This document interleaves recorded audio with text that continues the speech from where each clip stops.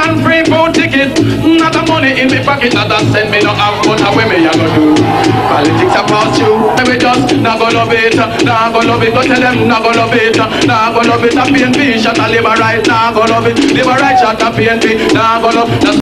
Blessed the people, welcome back. So peeps, today we're gonna talk about another legendary dancehall veteran, you know what I mean, people. A man who kind of changed the landscape of how dancehall music was delivered during his time of entry into dancehall music. And the artist that we're talking about, people, is none other than the legendary Ninja Man, aka Dan Gargan. The Ninja Man, whose real name is Desmond John Ballantyne, was born on the 24th of January 1966 in Anatabia, St. Mary. My name is Desmond John Ballantyne, you know. John as in John the Baptist. John and his Ben John may come but Toby and two, you know.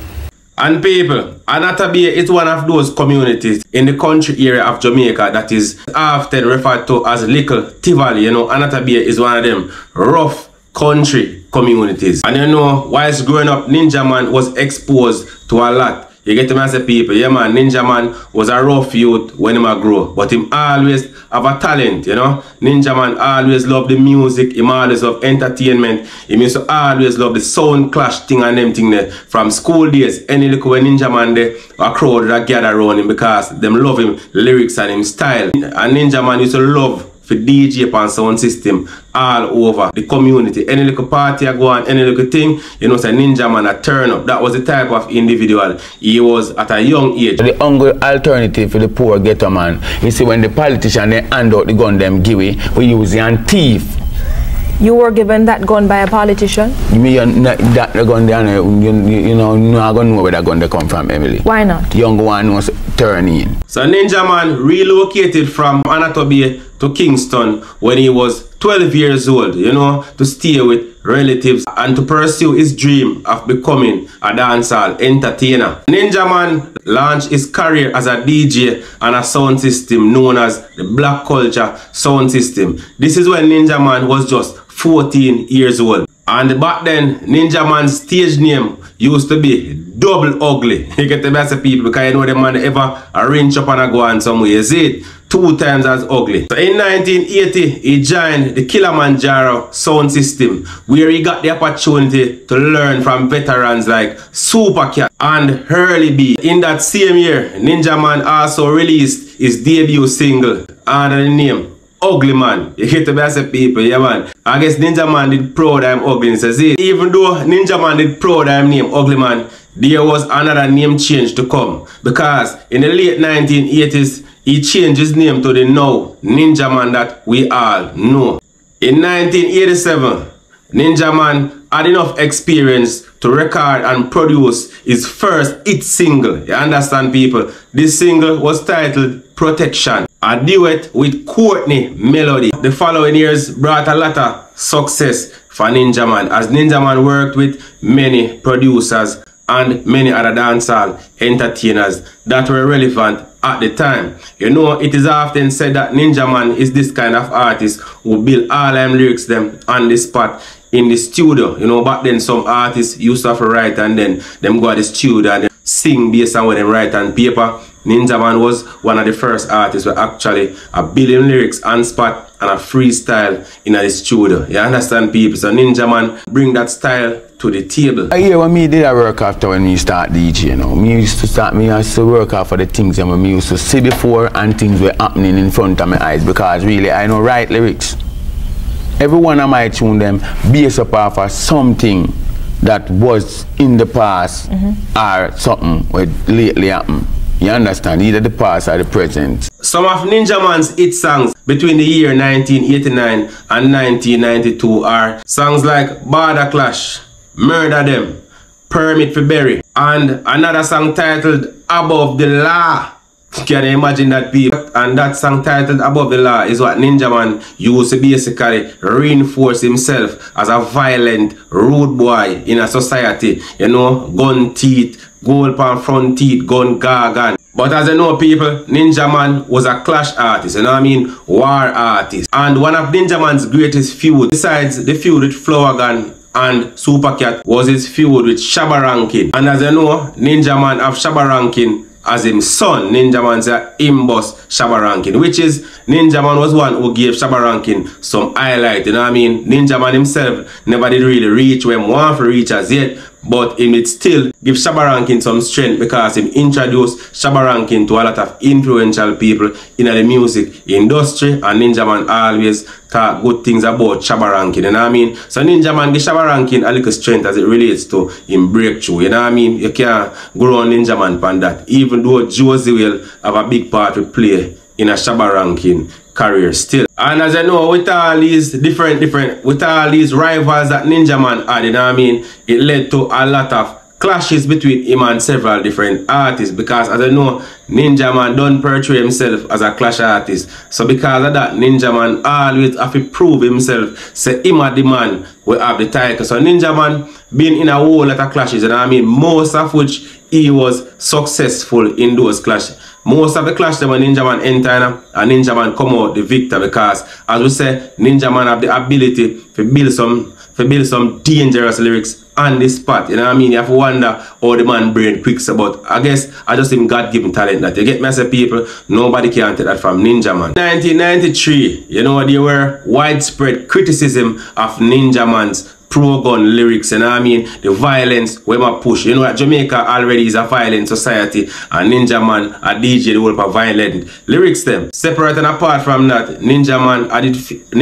had his fair bit of run-ins with the law. You get to master people. Ninja Man became the subject of 1 and 2 police investigations here and there. You get to master people. So as a result of this, you know, there was a decline in the amount of performances that Ninja Man was doing. You get to master people, because society they actually start to turn against Ninja Man, because them have him as a person where influence people the wrong, where influence the youth them to go in the wrong direction. So Ninja Man was getting to do less stage shows, and apart from that, he was getting less recording opportunities. People, one of the biggest problems Ninja Man had in his life, especially in the earlier part of his career, is the fact that he found himself addicted to crack cocaine. You get me as a people, and because of that addiction, a lot of persons lose respect for him. So imagine a man hooked on crack cocaine, and apart from that, he might push violence. So a lot of persons in a society never really like Ninja Man for that, and because of that, Ninja Man started to get a good fight until in 1997 when Ninja Man actually do a next name change.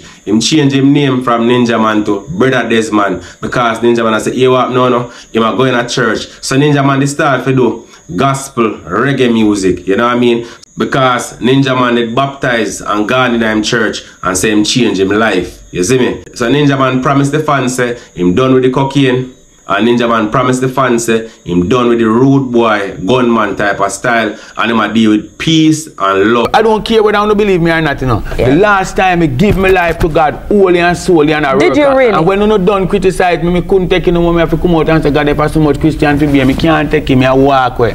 But me I'll tell you something now. Were you really a Christian, or were you just broke? What? I needed some money. You can't make me broke. You think a DJ make money like me? How much do you make for a regular stage show? I tax you and come down for me. I don't make nothing. But I wasn't a Christian. I was a man of God. What's the difference? Because Christians have a tendency to be hypocrite in the sight of God. And what are you now? When you work in the sight of God, you must not go to a man's yard. You must not cheat on your fellow brothers in the church. You must not rob the collection. And a church that is dealing with God is supposed to make sure that what he's doing, when he preach and collect the collection, you have mad people on the road, you have sick people who need help, you have school who need help, and the pastor them a thief the collection and carry God in yard. Because Christians have a tendency to be hypocrite in the sight of God. And what are you now? When you work in the sight of God, you must not go to a man's yard. You must not cheat on your fellow brothers in the church. You must not rob the collection. And a church that is dealing with God is supposed to make sure that what he's doing, when he preach and collect the collection, you have mad people on the road, you have sick people who need help, you have school who need help, and the pastor them a thief the collection and carry God in yard. I want the collection do something beneficial to the country and to the poorer class people.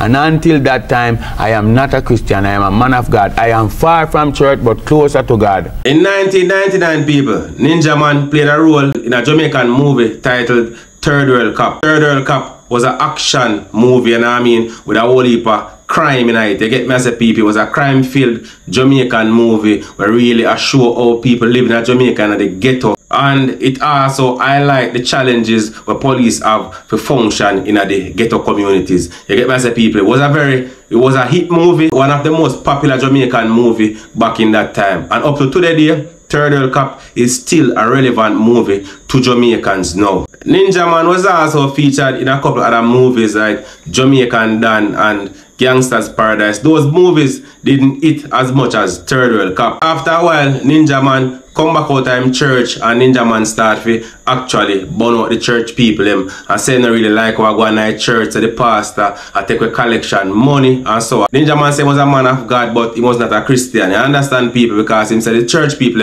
are hypocrite and so on and so forth. So Ninja Man leave the church and come back in a dance hall and start to do him thing hardcore same way. Start to keep stage show and so on and so forth. And I mean people in the sign to and big label town, Down Sound Records, and in there do some work with them. You get them as a people. But in March 2009, things started to go downhill very fast for Ninja Man as him and his son Janil was arrested and charged for the murder of Ricardo Johnson, which occurred on Mall Road in Kingston. And you know Mall Road and Ninja Man stronghold. After spending some time in custody, Ninja Man was granted bail in the sum of 2 million Jamaican dollars. After being granted bail, Ninja Man went back to court on July 15, 2012, where at least 58 jurors were scheduled to be present, but of that number, only 15 jurors were present. So you know, another date had to be set. So the trial never did go on the time, but the trial did put off to a later date. Because of all these legal troubles and back and forth, Ninja Man had parted ways with Down Sound Records and had started his own recording label and studio known as Picture Frame Studio, located in Blackwood Terrace, Kingston. So Ninja Man did do him one thing and I keep him show them, you know what I mean? And I make a little money same way and things are going for Ninja Man. But you know people, Ninja Man always have this murder case a loom, you know what I mean, over him head. So on November 20, 2017, on the conclusion of Ninja Man and his co-accused murder trial, Ninja Man and all his co-accused were found guilty of the 2009 murder of Ricardo Johnson. On the 18th of December 2017, Ninja Man was sentenced to life in prison with the possibility of parole after he has spent 25 years in prison. Ninja Man is more talented than the average dancehall artist by far, especially back in his time with the type of music that was being produced back then. You understand people? Ninja Man stood out amongst the crowd. You get me as a people, but Ninja Man never having priorities straight. Ninja Man never did know say you cannot be an artist and be a bad man at the same time. You get me? If you're gonna be a business person, you have to be a business person who deal with business. If you're gonna be a criminal, you have to just go be a criminal. You understand? There's no way of mixing both. Especially the fact that Ninja Man find himself involved in a cocaine. You understand? At a crack. That's a recipe for disaster. As a person who supposed to at least see where crack cocaine do to other people who abuse it, Ninja Man should have never find himself get caught up in a crack cocaine as an entertainer. You get me as a people. Sometimes you can't try if you get too high. You see me as a ninja? Yeah, that one you don't fall. You know what I mean? That mash up your judgment. You drink, you smoke weed and you smoke crack. You do too much things were wrong at the same time. And you know say the creator not really to believe in them something. And that's one of the reasons because you get yourself in them big problem there. Because even though you see you're done with it and so on and so forth, the movements where you make afterwards, the cause of the problem where you know, would I suggest you still involved with them type of thing there. You get to me as a ninja. But as I said, the most important thing is you still have life, you know what I mean? And you can still make a change within yourself as a person. But as it relates to your music should be bigger. With the level of talent where Ninja Man have, Ninja Man should be one of the biggest dancehall artists in the world with a whole heap of accolades for sure. Say, yeah man, Ninja Man achieved this, Ninja Man achieved that, because you had the talent to take it there. Same like Shabba Rankin. Remember, you know, you give Shabba Rankin a strength and help to bring him to the forefront. And Shabba Rankin put himself on a level where Shabba Rankin can actually chuckle and Shabba not kill up himself. Ninja Man could have done even better. And Super Cat himself, same tell Ninja Man that. You get me as a people. So, I don't like say Ninja Man never did know say him could have reached to them heights. Instead, him in a prison cell now in a regret. Say, understand people because of one stupid decision. Anyway, people, leave your opinion in the comment section. You can like, subscribe, share. Peace.